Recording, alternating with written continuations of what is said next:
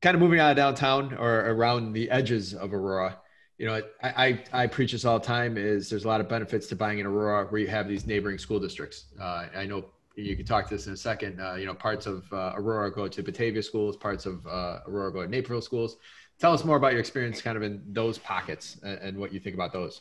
Yeah, so certainly out in the suburbs, you can find, other discrepancies or opportunities when it comes to great school districts in other towns, right? So one of the things that I like to push, buyers I work with towards is find a school district like 204, which is Naperville, and look for opportunities in Aurora where you're getting the Aurora price, but you still get the 204 schools.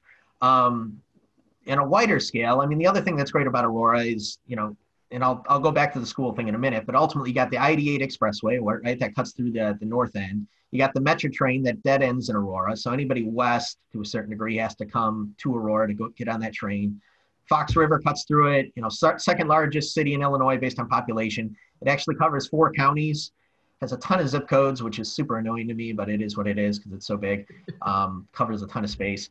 And then, the entry level housing, which I kind of touched on earlier. But going back to the whole school district thing, I'm a big fan of finding those discrepancies where, people want to move where there's great school districts, right? Especially in the suburbs. So if you can find the 3-bedroom, 4-bedroom in school district 204, Naperville schools, but ultimately end up with an Aurora address, which is typically, if you're familiar with the Aurora, the intersection might be anywhere from Route 59 to Yola Road, and then from Montgomery Road all the way up to New York Street. There's certainly opportunities there for folks. And, ultimately you get the 204 school district Naperville appreciation to some degree, but you get the Aurora cash flow, which is always fun stuff.